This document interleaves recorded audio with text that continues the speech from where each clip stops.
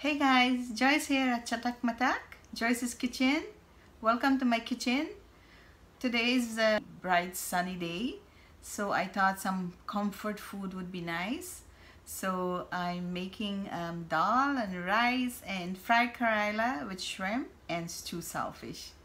It's one of my all-time favorite. Stay tuned because I want to get this done because I haven't had this dish for a long time, so I'm dying to get some. So thanks again. Please like and share my channel, and if you like the way I've spinned this dish, then try it, like it, share it. Also subscribe to my channel. So let me get going and I'll see you later. So guys, by now you know that this is one of my favorite things, vegetable broth.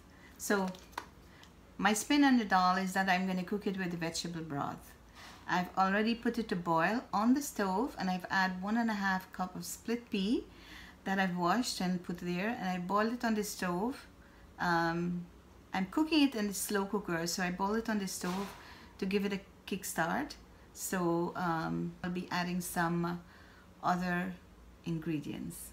If I need more liquid later, I'll be adding water, which you could do.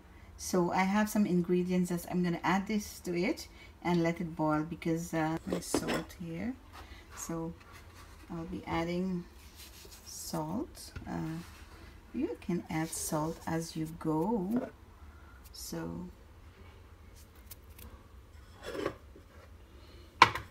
I'm going to add some more ingredients. This baby here is very hot, so I'm just going to add half of this to my dal with 2 cloves of garlic.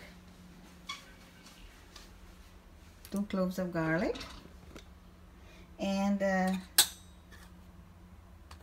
I would say 1/4 teaspoon of turmeric. And this baby here is very hot, so I'm just adding half, and I'm going to let this boil.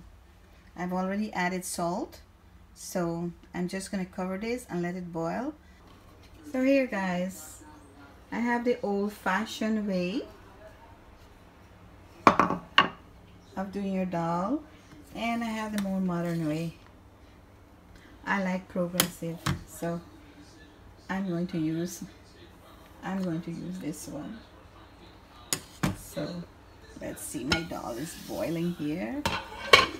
So we got it here. So let's see this one here. Look at that. Smooth as silk. Smooth as silk. Look. So basically I have 2 cloves of garlic and some cumin seed, jeera. So look at that. Or only you could smell amazing. We all know what dal smell like and taste like. It's one of our favorite things. So guys, here's my dal and rice with stew saltfish, fried Karyla, and shrimp. Now you can have this gourmet style or Guyanese style.